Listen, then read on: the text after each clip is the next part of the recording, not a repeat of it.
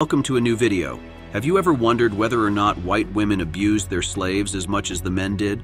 Turns out some of them were even worse. Are you new to this channel? Make sure to subscribe and hit the notification bell. And before we start, like the video. And the damn corn pond's rotted out! 15. Sexual exploitation. The sexual abuse of enslaved men by white women during the slavery era in America is a subject that has been largely ignored in historical accounts. Yet it is a crucial aspect of slavery that is as unsettling as it is essential to comprehend. White women, especially those belonging to the planter class, were not just passive spectators in the institution of slavery. They were active participants who exploited their status within the slave system, including engaging in sexual relationships with enslaved men. In some situations, white women would force their slaves into intimate relationships. One court record from 18th century Pennsylvania provides a disturbing example of this. A white woman and an enslaved man were punished for having a child together. The woman was sentenced to be whipped, and the man was ordered to never again meddle with white women upon pain of his life. The man defended himself in court by stating that the woman had enticed him and promised to marry him. This case suggests that promises of freedom may have been used as a method of enticement. In another case from 1813, an enslaved man named David was convicted of rape in Virginia. However, one neighbor testified in David's defense that the woman, Dolly Getz, had engaged in improper intimacy with David for 3 years prior to the rape accusation. Dolly and David were known to bed together in her father's house. The neighbor contended that Dolly had admitted that David's improper conduct arose from her persuasions, and that she had frequently persuaded David to run away with her. Owners of slaves would systematically force the reproduction of slaves to boost their profits. This included enforced sexual relations between male slaves and women or girls, forced pregnancies of female slaves, and favoring women or young girls who could produce a relatively large number of children. The goal was to increase the slave population without the expense of purchase, and to fill labor shortages caused by the abolition of the Atlantic slave trade. Slaveholders actively encouraged their enslaved property to reproduce by persuading, threatening, and forcing them into intimate relationships. Enslavers then either sold or exploited the children born of these sexual relationships for labor, earning themselves a profit. In this way, enslaved women were both producers and reproducers of slavery, and these children also grew up to unwillingly follow in their parents' footsteps. These cases illustrate how white women could manipulate and exploit enslaved men for their own purposes. They used their power and privilege within the slave system to coerce enslaved men into sexual relationships, often with promises of freedom or threats of punishment. However, it's important to note that these examples represent only a fraction of the sexual exploitation that occurred during this period. Many instances likely went unrecorded or were deliberately obscured to maintain the social order and uphold the myth of white female purity. 14. Abigail Adams owned many slaves. Abigail Adams, the spouse of the second U.S. President John Adams, is often celebrated for her advocacy for women's rights and education. However, her interaction with slavery is a multifaceted one that mirrors the paradoxes of her era. Born into a family that owned slaves, Abigail Adams was among the first ladies or White House hostesses who came from slave-owning families. Despite this, she was known to have been against slavery and had advocated for its abolition as early as the 1770s. She viewed slavery as a malevolent institution and a menace to the American democratic experiment. In a letter she penned on March 31, 1776, she expressed her skepticism about the commitment of Virginians to liberty, given their treatment of enslaved people. She wrote, "I doubt most of the Virginians have such passion for liberty as they claim they did, since they deprive their fellow creatures of freedom." This quota illustrates her belief in the hypocrisy of slave owners who tout for their own freedom while denying it to others. While residing in the president's mansion, Abigail Adams was uncomfortable with the presence of slaves as servants. Although she was sympathetic to the slaves and the hardships they endured, she was less compassionate toward the young nation's immigrant population. This suggests a complex attitude towards different marginalized groups. Despite her personal opposition to slavery, Abigail Adams lived in a society where slavery was a significant aspect of life. Like their husbands, these first ladies benefited from enslaved labor daily and often shared a more intimate relationship with slavery than their spouse. Legally, female slave ownership varied between states and across time periods, and for many first ladies, including Abigail Adams, the enslaved individuals that they oversaw did not legally belong to them. However, white women like Abigail Adams played an important role in the management of enslaved labor, particularly those enslaved servants who worked within the home. This involvement in the institution of slavery is part of their legacy that is often overlooked. 13. Threats of false accusations. In contrast to male slave owners who often used physical force as a means of control, women employed unsettling and manipulative strategies to control and intimidate enslaved individuals. This approach involved threatening enslaved individuals with baseless accusations, a tactic that exacerbated the vulnerability and powerlessness already imposed by the institution of slavery. Unfounded allegations of theft or misconduct were a frequent tactic. They would assert that the enslaved person had pilfered food, property, or money, even in the absence of any supporting evidence. The aim of these allegations was to instill fear and insecurity, rendering the enslaved individuals more submissive. Enslaved individuals lived in perpetual fear of punishment, which could vary from lashings to confinement in harsh conditions. Unfounded allegations amplified this fear, as they suggested that even without actual misconduct, an enslaved person could face severe repercussions. This fear of punishment fostered an environment of compliance and submission. Enslaved individuals often established close relationships with each other as a form of support and unity in the face of hardship. Unfounded allegations disrupted these relationships, as they could engender mistrust and suspicion among enslaved individuals. The apprehension that fellow slaves might be informants for the mistress or female slaveholder could further isolate individuals, making them more prone to manipulation. The psychological effects of unfounded allegations cannot be downplayed. Enslaved individuals constantly lived under the threat of violence and cruelty. Unfounded allegations added to their emotional load, fostering anxiety, mistrust, and a sense of powerlessness. The use of unfounded allegations by women in positions of power within the slaveholding hierarchy reinforced the broader power dynamic of slavery. It demonstrated how the enslaved had no means to defend themselves or seek justice. It also underscored the ways in which those in authority could manipulate and control the lives of those under their care. Despite the constant threat of unfounded allegations and other forms of mistreatment, many enslaved individuals displayed remarkable resilience and found ways to resist oppression. They often relied on their community bonds, resourcefulness, and occasional acts of defiance to preserve their sense of self and dignity. 12. Martha Gibbs. Martha Gibbs, a wealthy Irish woman, was a prominent figure in the antebellum South who owned and operated a large steam sawmill on the Warner Bayou in Vicksburg, where it emptied into the Mississippi River. She was known for her wealth and her assertive nature, with one of her former slaves describing her as a big, rich Irish woman who showed no fear of anyone, including men.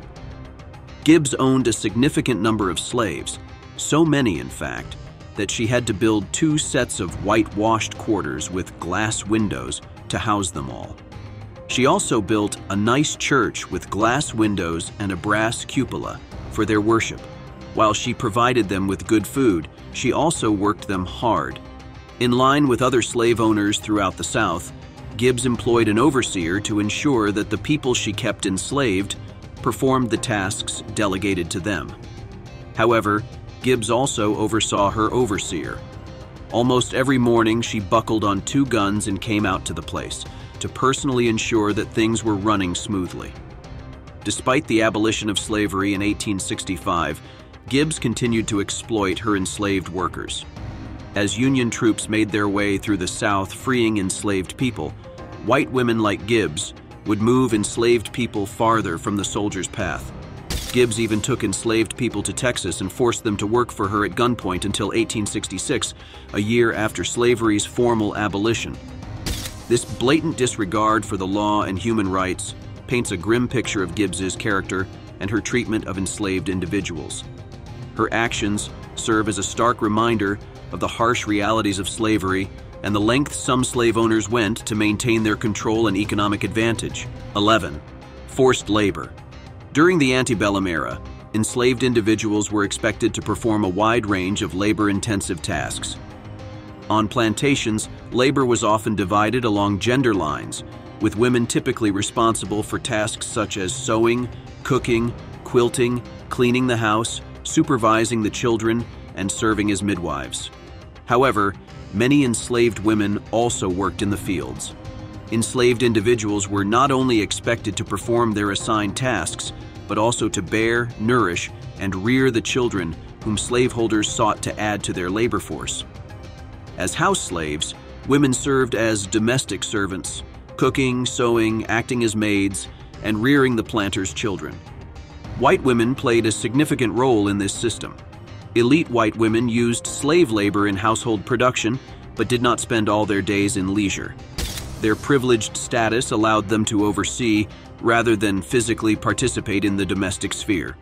While the master controlled the plantation, the slave mistress was the administrator of domestic labor. In fact, white women were active participants in the institution of slavery.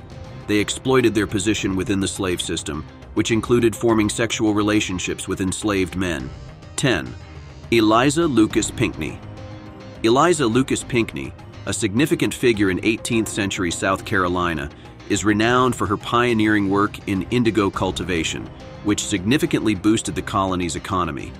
However, it's crucial to note that her accomplishments were built on the backs of enslaved individuals.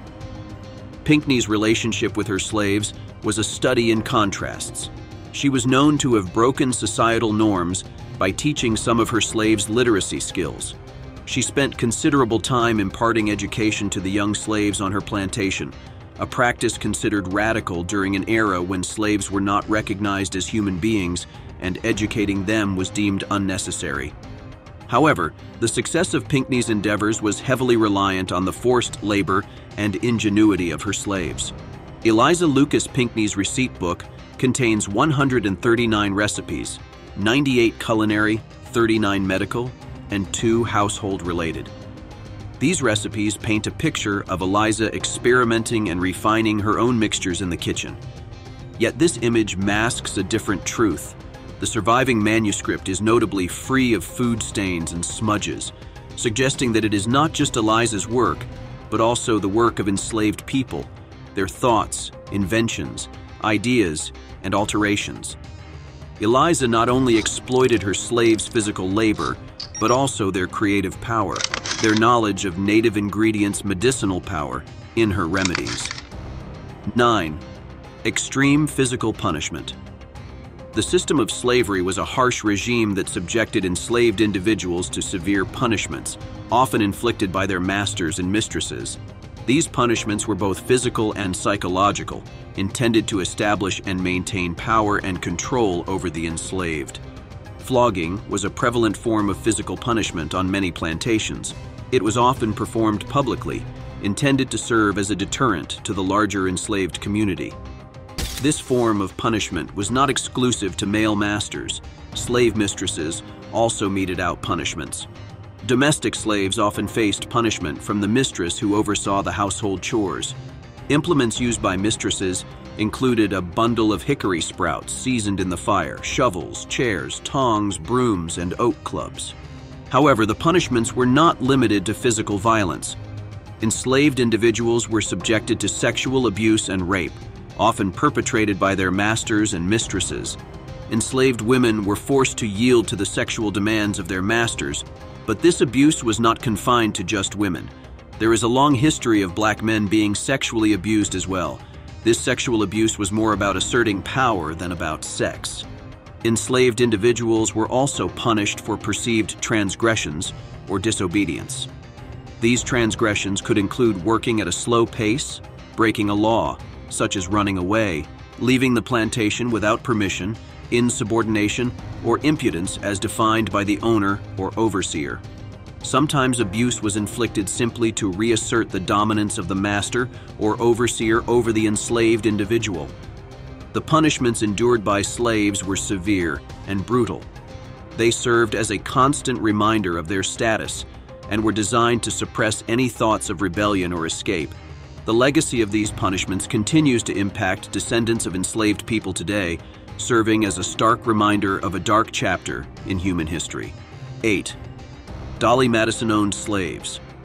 Dolly Madison, wife of the 4th U.S. President, James Madison, was a slave owner. Despite her Quaker background, which typically opposed slavery, Dolly Madison owned and sold slaves throughout her life. Several slaves resided with Mrs. Madison during her time in Washington, D.C. When she needed to raise funds, she offered a reliable, valuable man for sale who had been raised on Mr. Madison's old farm. To avoid being sent to the cotton fields or canebrakes of the South, he persuaded a prominent Northern senator to advance the purchase money for him and give him time to work it out. She also owned a woman in her 50s and her 15-year-old daughter. Mrs. Madison once called this girl into her parlor under the pretense of fetching some water, but in reality to show her to a Georgian slave driver. The girl quickly understood she was to be sold. Her mistress arranged with the buyer to send the unprotected child to the pump at a specified hour on a predetermined day when he could conveniently seize her and take her away. Soon after this event, Mrs. Madison offered the mother for sale. Fortunately, she found a family in the city who needed a capable woman like herself. The price was paid to her mistress, and she is now at work with the prospect of freedom sometime. Upon James Madison's death, he left his remaining slaves to his wife Dolly, asking her only to sell her slaves with their consent. However, Dolly did not adhere to this request, selling the Montpelier plantation and many slaves to pay off the Madisons' debts. The reason given for Mrs. Madison's actions in these cases is that poverty and want forced it upon her. It is said that she did not have cash to go to the market with from day to day. The members of her family were therefore disposed of one after another to furnish her with the means of living. 7. Unnamed woman from Harriet Jacobs' book. Harriet Jacobs' memoir, Incidents in the Life of a Slave Girl, offers a chilling insight into the lives of enslaved women, particularly their interactions with white women, often referred to as mistresses. Jacobs, writing under the pseudonym Linda Brent, provides a nuanced analysis of the social dynamics within slave-owning households. The book mentions someone Harriet only refers to as Mrs. Flint, though it is unclear whether or not this is a pseudonym. She is portrayed as heartless and egocentric. Mrs. Flint's husband, Dr. Flint, sexually harassed and threatened Harriet, while Mrs. Flint looked on, filled with jealousy and determined to punish Harriet. Often, white mistresses behaved with shocking cruelty towards female slaves, frequently out of jealousy or fear that the slaves were sexually attracted to their husbands. Harriet criticizes this behavior and the demonstrated lack of empathy for sexually abused slaves, while also suggesting that it partly stems from the white women's powerlessness in their own marriages. She provides numerous accounts of the specific abuse meted out to slaves by white mistresses, often in retaliation for their husbands' infidelities. In response to the common practice of male slave owners fathering children with their slaves, most wives don't confront their husbands, over whom they have no real control, but vent their anger on the slaves, who are blameless. Jacobs describes instances in which white women encourage their husbands to sell off illegitimate children, thus punishing slave mothers for their own abuse. 6. Slaves were used as dowries. The tradition of using slaves as dowries was widespread during the period of slavery. A dowry typically is the wealth, goods, or property that a woman brings into her marriage. In societies where slavery was practiced, slaves were often incorporated as part of the dowry. Parents who owned slaves usually gave their daughters more enslaved people than land. This meant that their identities as white Southern women were linked to the ownership of other people. Owning a large number of enslaved people made a woman a more desirable marriage prospect. The process of socializing women and girls into owning slaves started at an extremely young age. White girls were educated in slave ownership, discipline, and mastery, sometimes from infancy, even receiving enslaved people as gifts when they were as young as 9 months old. This resulted in white women becoming deeply invested in slavery. Stephanie E. Jones Rogers, a history professor at the University of California, Berkeley, discovered that white women bought, sold, managed, and sought the return of enslaved people, in whom they had a significant economic interest. Their exposure to the slave market began in their homes when they were little girls, sometimes infants. Citing interviews with formerly enslaved people that the Works Progress Administration conducted in the 1930s, Jones Rogers shows that part of white children's training in plantation management involved beating enslaved people. As adults, white women often separated black women from their babies so they could nurse the white mistress's baby instead.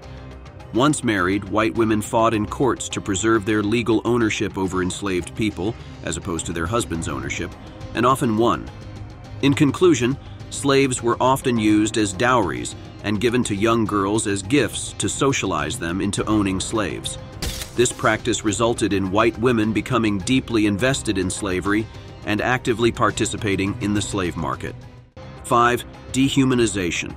As we've learned, throughout the antebellum era, white women were active contributors to the dehumanization of slaves. Marie LaLaurie of New Orleans is a notorious and horrific example of this. She was exposed for torturing and murdering her slaves, which shocked her community. However, what stood out was her deep economic involvement in slavery and the extreme control she exerted over her slaves. Slaves on many plantations were subjected to regular beatings for minor infractions. The violation of slave women was not limited to forced intimacy with white men, but also included forced marriages with slave men. These women were often compelled to accept husbands they did not choose for breeding purposes. White women used their status as moral guardians to address various social issues they believed were leading to societal decay.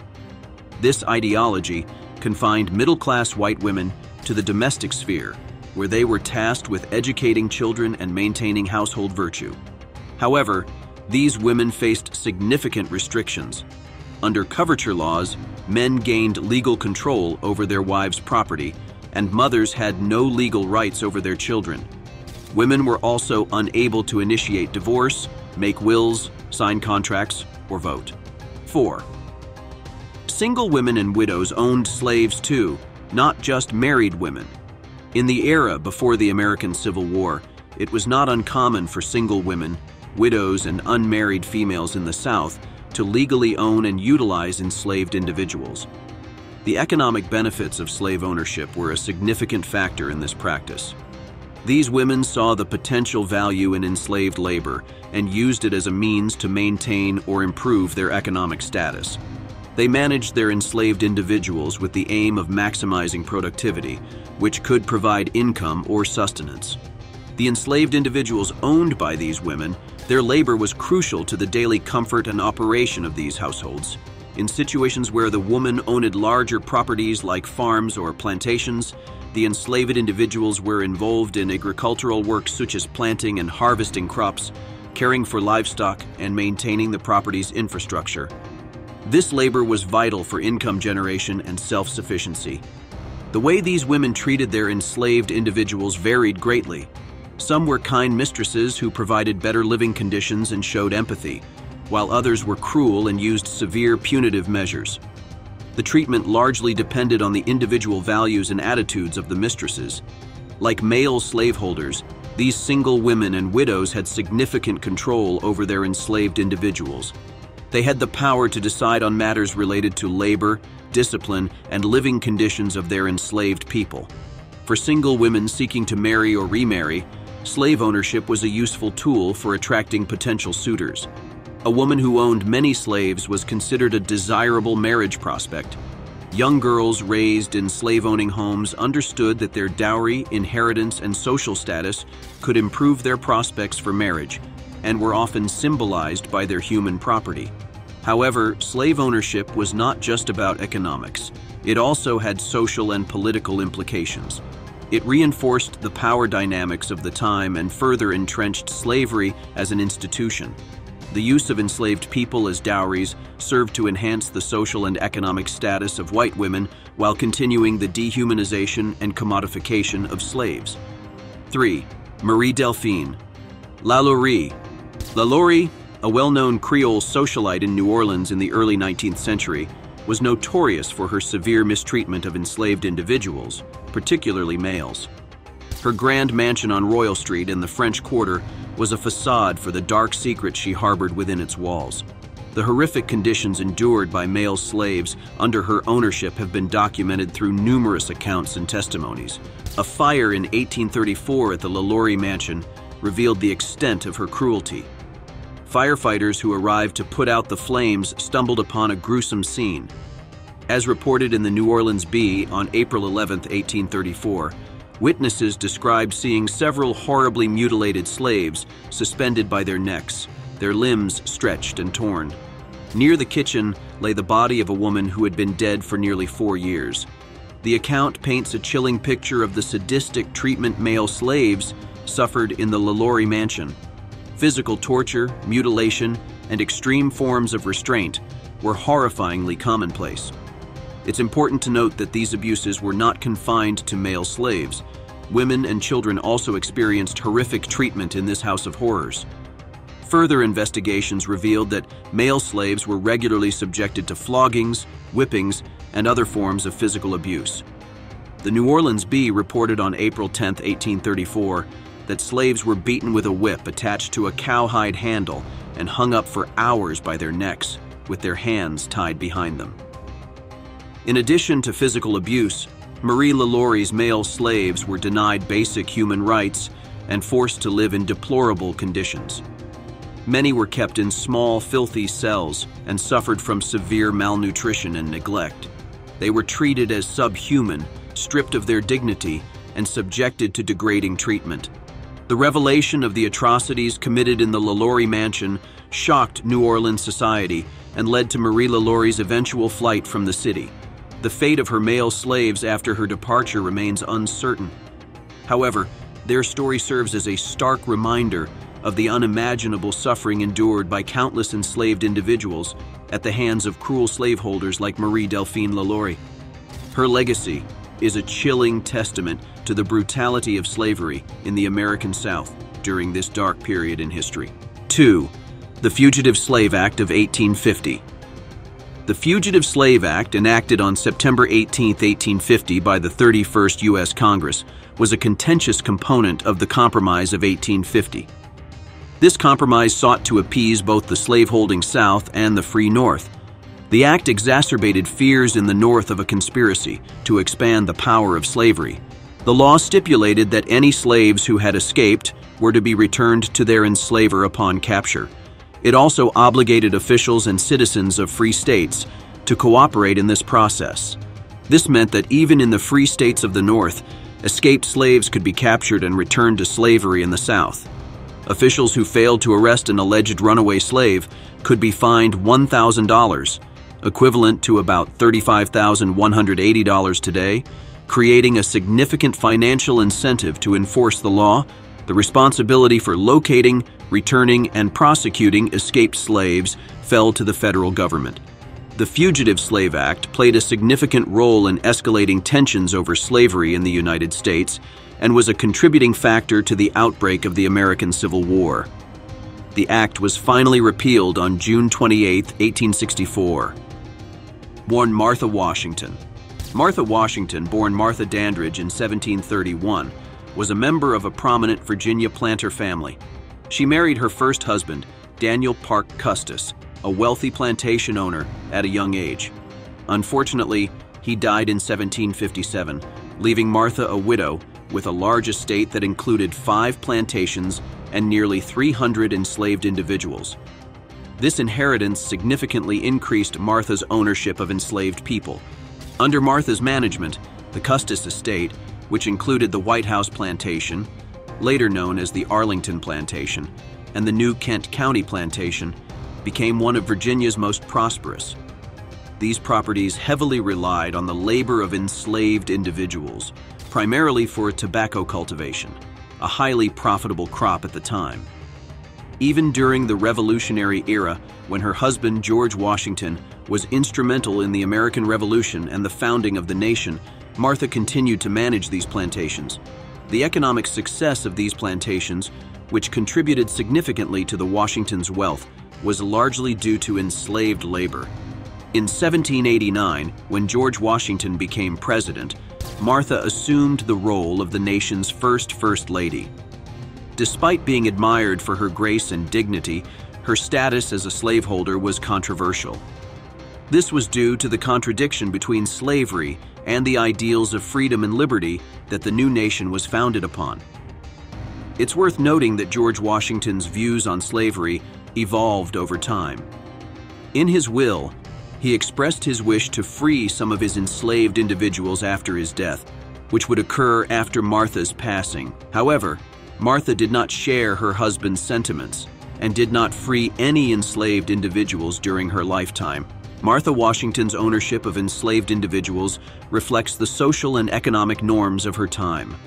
Slavery was deeply ingrained in Southern society, and owning enslaved laborers was common among the planter class. Her life story highlights the moral and ethical complexities of America's founding era, when principles of liberty and justice were championed while human bondage was simultaneously perpetuated. Well, that's all we have for today. If you liked today's video, please leave a like and subscribe to our channel. Be sure to check out our page and watch more videos as well. Thank you for watching, and we will see you in the next one.